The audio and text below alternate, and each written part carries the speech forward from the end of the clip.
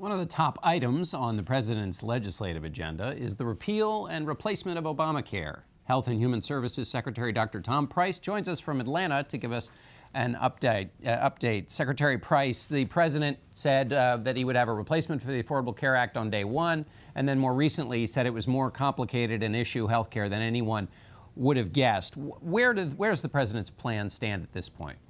John, thanks so much. Good to be with you today. Before I answer that, let me just say that it is an incredible privilege for me to serve as the Health and Human Services Secretary. And the mission of HHS is to improve the health and safety and well-being of the American people. And right now, across the country, there are many individuals who have a challenge from health care access and cost of insurance in the individual and small group market, and that's what we want to focus on. And there are literally millions of folks who have either aren't able to afford their insurance or are paying premiums. Premiums are up 25% over the last year, almost 100% over the last 3 to 4 years. So what we want to make certain is that we're being true to the principles of healthcare, which is a system that's accessible for everybody and affordable for everybody and of the highest quality, making sure we incentivize innovation and empowering patients through both transparency and accountability. So that's the plan we've been working on, and we look forward to moving it very, very soon.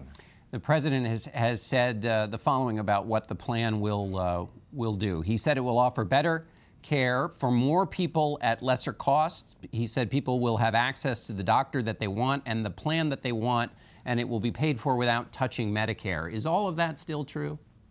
Absolutely. And I think it's important for the American people to appreciate. In the speech that the president gave this past Tuesday night, what he did was outline the priorities for the American people. They want a system where the states have the flexibility and authority is returned to the states for the regulation of health coverage. They want to make certain they can buy across state lines. They want to make certain that pre-existing illness and injury is not, it makes certain it's covered from an insurance standpoint. They want drug prices to come down. He said something also very important about lawsuit abuse. He said that we ought to address the issue of lawsuit abuse and the practice of defensive medicine, where we're wasting hundreds of billions of dollars every single year. And so these are the priorities that the president has outlined. They're consistent with the priorities that we're moving forward with at Health and Human Services.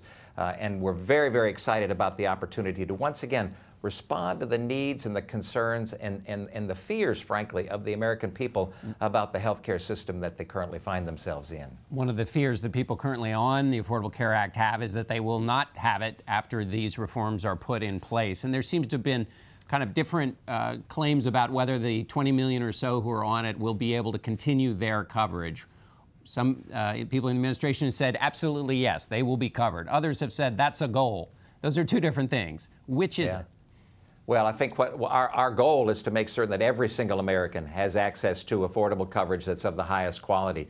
You know, what's oftentimes missed, John, is that there are 20 million Americans across this land who are exposed to the penalty, or have either chosen to take the penalty, not purchasing insurance, or taken a waiver. And the reason is because the federal government has dictated to individuals what they must buy, what kind of health coverage they must purchase.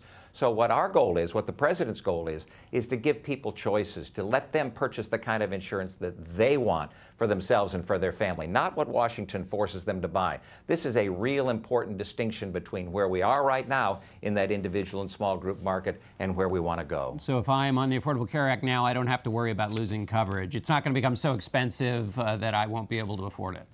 Well, it is becoming expensive right now. As I mentioned, the premiums are going up, the deductibles. If you're a guy or a gal out there, you're making $50,000, $60,000, you got a couple kids, you know, your premium, by and large, is somewhere between $8,000 and $12,000 a year.